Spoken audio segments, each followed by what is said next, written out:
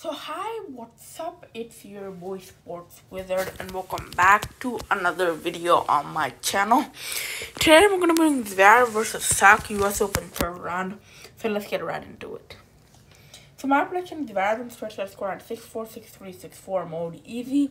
So yeah, it should be pretty easy for Zverev, and let's get into the analyzation. So Zverev has a good forehand, he has solid serve, but it's also not consistent.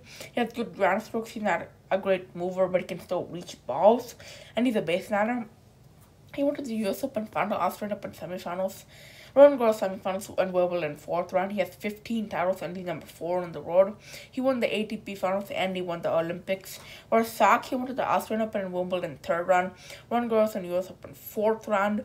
He has 4 titles. He's number 192. His highest rank was actually number 8 in the world. He went to the ATP Tour Finals semi-finals. He went to the Olympics first round.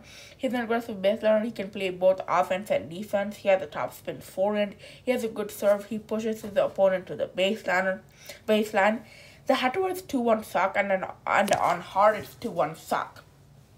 So in the first set, I think Zverev will go aggressive. He's going to hit winners, he's going to hit aces, he's going to make Sak move around. Whereas Sak, I mean, he's still going to hit winners, but I think, it's going to be tough for him to, return Zverev's balls. And even if he tries to push Zverev to the baseline, Zverev is already going to be in the baseline.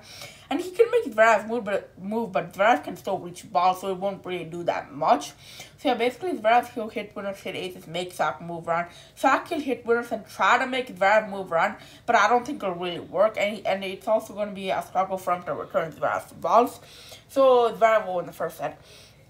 In the second set, I think it's going to be almost the same thing. Zverev hitting winners, hitting aces, making Sak move around, rallying with them. Whereas Sak, I mean, he's going to hit winners. But again, it'll be tough for him to return Zverev's balls. And even if he tries to make Zverev move, Zverev can, he's not a great mover, but he can still move and reach balls. So that won't really work that much either. And eventually Zverev will win the second set.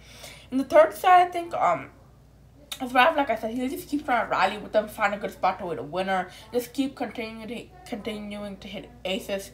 And basically, one thing Zverev has to look out for is, he can't really hit that many double faults, because sometimes his serve is not consistent. So, if he keeps his serve in control, I think it should be fine.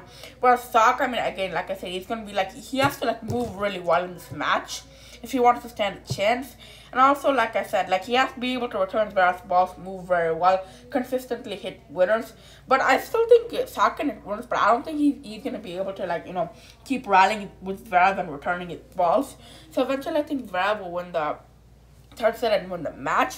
So throughout the whole match, Zverev will hit winners, hit aces, make Sak move around, rally with Sak. Whereas Sak, he's going to hit winners. I don't think he can really return Zverev's balls. I don't think he can keep the rally, and I think he might hit a few unforced errors. So eventually Zverev will come out on top. So yeah, I guess that's the prediction. Please make sure to like, subscribe, and turn on those notifications.